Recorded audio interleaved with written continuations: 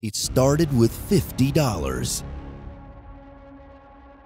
and a request.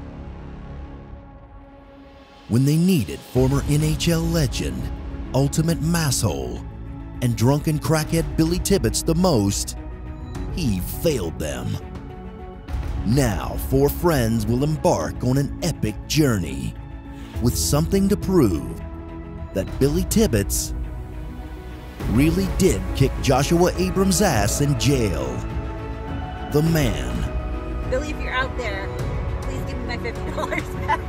The myth. The guys, everyone was in on it.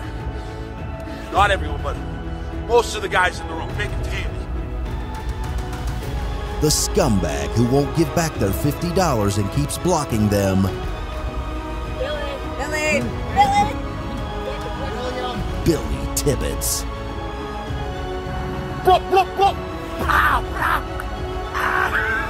That's like essentially what they're doing. Hey, I just want my $50 back or a cameo video. I got a trunk full of Bud Light and no Billy Tibbetts. So fuck you.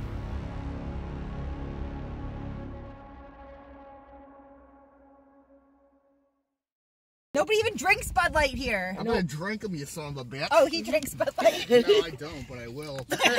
Principle. This is the most ridiculous thing we've ever done.